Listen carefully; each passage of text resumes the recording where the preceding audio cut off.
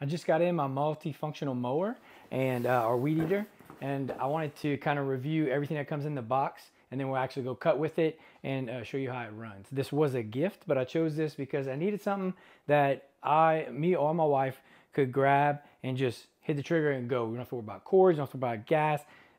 You could travel with this somewhere if you need to go help somebody, and it's not going to smell like gas in your car. And what's really cool is it comes with a 40-tooth circular saw blade. So I'm very curious to try that out. I think that's which head we're going to put on here, but it also has your regular weed eater head. This one's for weeds and curves. It says this one's for making hay, but this is the the normal US head. Push button lets it out, and then you also have a fixed blade directional blade. So this is more of like a regular mower. So I want to give you a close-up view before I turn it on of the blades, everything it comes with. Your two 4,000 milliamp hour batteries.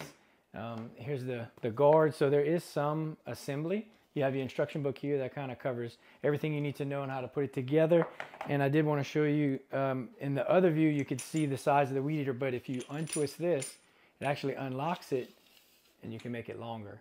So that's really cool. So you can kind of adjust it to whoever's using it, whatever height that they are. And let's go ahead and assemble the weed eater. Okay, so I did want to mention it comes with the tools you need to change this out. And this is a locking nut. You want to make sure that you line up everything correctly before you start using it. As you can see right here, this corner has some overgrown bushes and stuff. I would like to cut the branches and trim the weeds, so we're going to do that and see how this performs.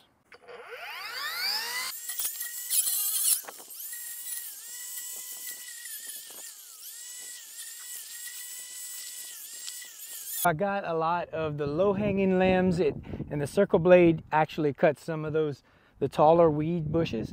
So this is definitely a great tool. I forgot to show the head how it pivots like this. And yeah, this is going to be something that's going to come in real handy in trimming around my yard and making everything stay nice and neat.